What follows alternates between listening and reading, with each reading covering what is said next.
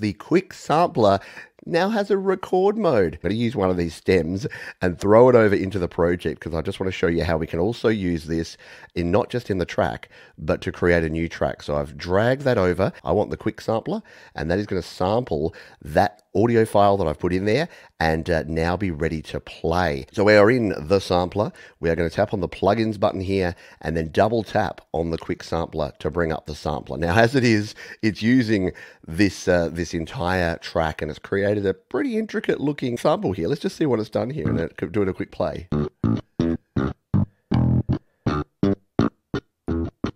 Okay, very interesting stuff.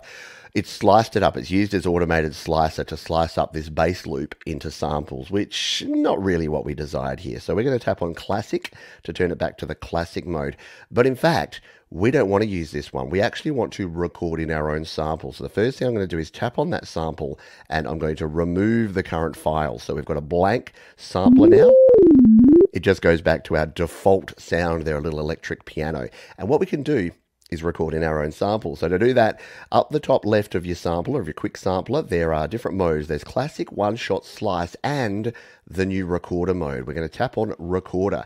It now asks us to select a recording input, and it's a little tricky to see.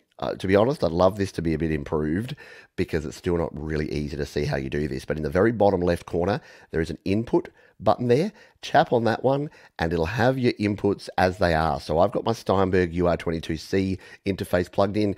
If I was just using the iPad audio, it would just say iPad audio, which you can do. You can just record straight into your iPad. I'm going to select input 1 here. I've got a microphone, which I'm going to pick up and test. Check 1, 2, 3. And then there's a couple of ways to record here. There's a button down the bottom below, which is the record start option. You can either start immediately or wait for the signal to pass the threshold, which you can set here for the sampler. I personally like to just start immediately because we can then trim the sample to whatever we want. So I'd rather do that than perhaps miss the start of my sample. Let's sample me doing a bit of a scream here, shall we? So we'll hit the record button. I've done a weird noise there, and that has recorded that sound in. If we tap on one of the keys on the keyboard, there you go. I sound like a very sick cat. So what we can now do, though, is grab the handles here and set the points of input and output, or the start and the end would be the actual correct words to use. Grab that end one. There it goes.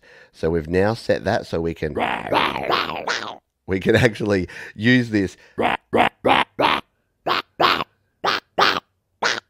Sorry, I'm having too much fun now. So you can sample in whatever you can record. So if you've got like in fact, I'm going to do one more version here for you.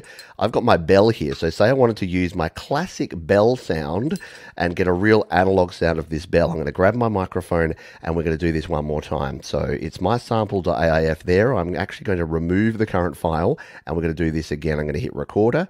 I'm going to hit the record button. And I've hit my bell. And then I'm going to stop. So we'll turn that off. So now we can do the same sort of thing. So if I tap on the sample here, and this could actually create a pretty cool little kind of toy keyboard sound. So I'm going to once again grab the start and put it right up here next to the start of the sound so we can get it right on there. I'm going to grab the end. So now I can create my own instrument